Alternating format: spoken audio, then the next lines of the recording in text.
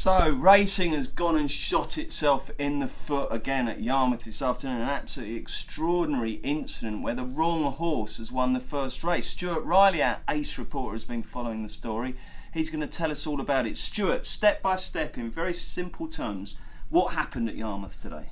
At Yarmouth today, Charlie McBride had two runners. They turned up, they were checked. They were the two runners that they were meant to be, so that was all well and good. Then Charlie McBride has gone to saddle up his horses, apparently in a bit of a rush, and the wrong one has gone to the start for the first race. Right, and what's the wrong one? So the wrong one is Millie's Kiss, who's 3. Is a 3-year-old and he's filly running as Mandarin Princess, a 2-year-old. And what did Millie's Kiss do? 50 to 1 shot. Yes, so the 3-year-old who ran as a 2-year-old 50 to 1 shot went and beat a load of 2-year-olds, which isn't entirely unsurprising, at a massive price of 50 to 1. How did they discover the problem?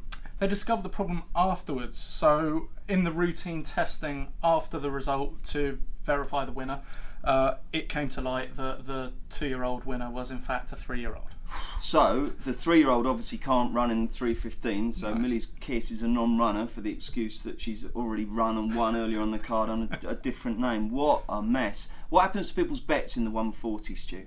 So at the moment they have not voided the race. At the moment it is under inquiry, and so as things stand, bets stand, but this could be up in the air. There's huge calls for them to do something about it.